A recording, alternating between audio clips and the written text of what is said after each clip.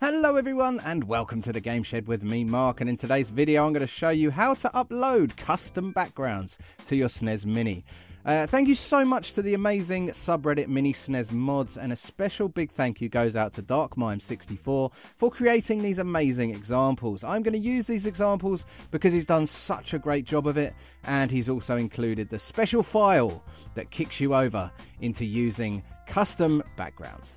So here's the link. I will put it in the description below. Highlight all of these and download the lot. There's some great examples in there. Donkey Kong, SNES, Contra, etc, etc.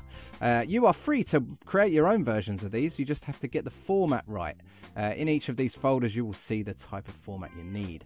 Right, so let's open up the zip file that I have just created. Highlight the lot. And I've created a file structure ready for this. So here we go. I've created just a folder called custom borders. Let's copy all of these into there.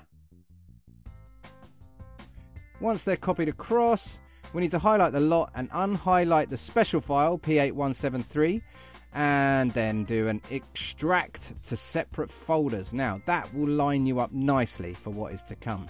So let's highlight all of those, and we're going to highlight the P8173 file, cut the lot and chuck it into a separate folder. So I've created a backgrounds folder right here under SNES Mini folders. Very simple. Minimize all of that and hop on over to Hakchi 2. What I need you to do is open up tools and tick the FTP server here. If it's unticked for you, then tick it and it will allow you to FTP onto your SNES Mini. Turn on your SNES Mini and open up your FTP program. I like to use FileZilla. It's pretty simple. I know how to use it, etc, etc. Open up the site manager and create a new site called SNES Mini. Chuck in the host 127001, the port 1021, the user is root, and the password is Clover, as you can see right here. So if you forget it, you can pop on over there and remind yourself. Click on connect and it will open up the folder structure of the SNES Mini. Let's have a look. There you go. There's a few odd names in there, but you will probably recognize some of those if you did the NES Mini hack. So I'm going to hop on over to my folder structure in my C drive, first of all on the left, and then on the right we're looking at the SNES Mini. So if you first click on user, then share, you will see the folder called backgrounds. Now what I need you to do with this is copy this into a different location on the SNES Mini. This location is right at the bottom, and if we scroll down you will see it there. var, then lib, and then Hakchi, then root fs, and then we click on user. Once in there, click on share, and then you will see the folder we need to put that backgrounds folder into. So just click on backgrounds, drag it into there and let it copy across. It will take a few seconds to do that. And if you pop on off back to the folder we've just been to, it's at the bottom there, share, you will see backgrounds has been added. Okay, that's step one, guys. Step one, you will see all the files in there. They are the originals. You don't have to have these, but it's nice to have them anyway. Next step, I need you to jump on over to your C drive to where we put those files, and see that P8173 file? We want to put that into etc, and then pre-init.d. We need to copy that across to that folder to make this work. So there we go. Click that, drag it over, chuck it in.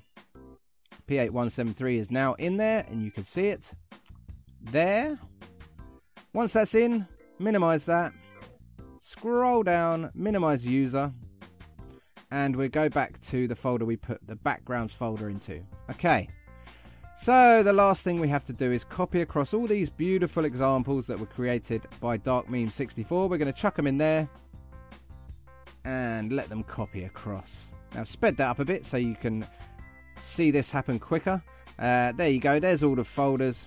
They are all in there. 92 successful transfers. That's what we want. So that's it on the FTP side. Turn off your SNES Mini, turn it back on, and then jump onto it. And what you should see is a whole bunch of cool stuff under display. So let's click on display and scroll across. Look at that. There's all our custom backgrounds. Love it. I really like that SNES one. That is awesome. And pixel perfect, obviously. If you like the others, you can choose the others, or you can create custom ones yourself. Whatever you want to do, it's completely up to you. There is plenty of examples on the web.